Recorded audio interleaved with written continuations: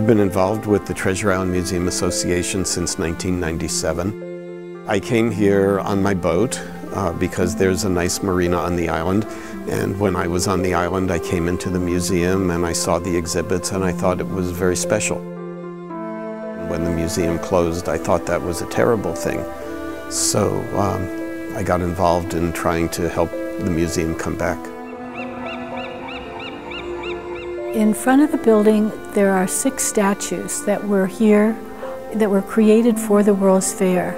They're 75 years old.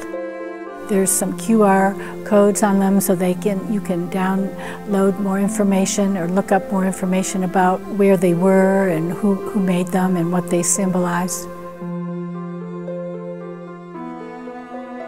Come into this building, it's like going into a church, going into a temple. You know, it's a very special place. It's a beautiful building, and I think there's a lot of power here, a lot of creativity.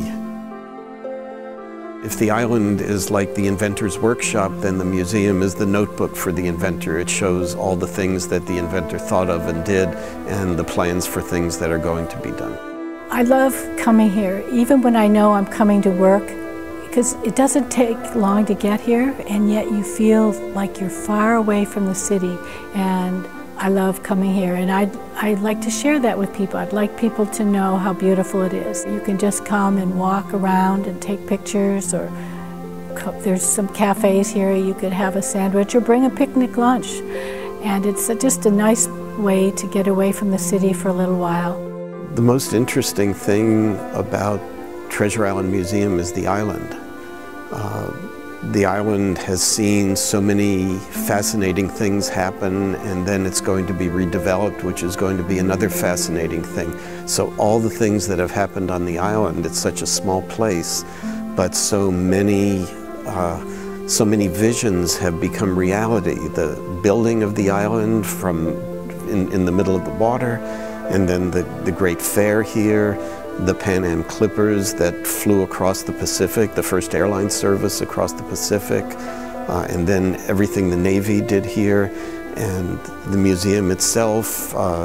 Now the island is going to be redeveloped. These are all amazing dreams that people turned into reality. We feel like the museum can be like an education center to teach people about the island, because once people start living here, when it gets developed and there's houses and stores and restaurants and movie theaters, when they're built, they're supposed to be all new technologies to make it be a green community. And we want to, it'll be like a living museum. Part of the plan is that the developer has to provide space for the museum. So this is very important for us. Most museums have to find a place to either rent or build.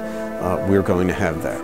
TIDA, Treasure Island Development Authority, has given us office and exhibit space in the building. They let us use the lobby for our lectures, so they've been extremely supportive of our activities.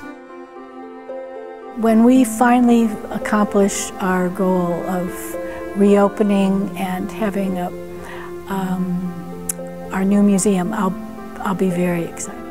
I'll feel like it was something I was involved in. I'll feel, close to it that way. It'll be very nice.